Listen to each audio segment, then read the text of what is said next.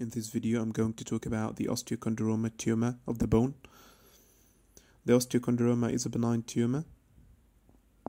So what we see here are two components. The first component is bone.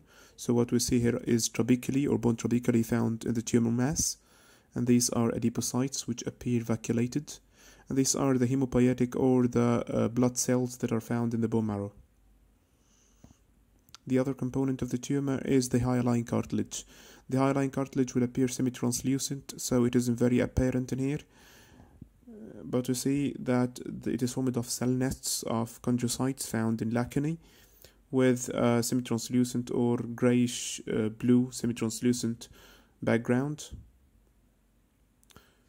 So other than the fact that this is a biopsy specimen, we would have thought that this is normal tissue because it is a benign tumor, just normal outgrowth, abnormal outgrowth.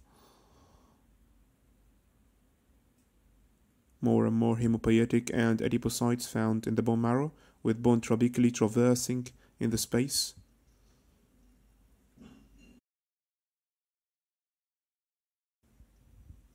This is the end of my video. Thank you very much.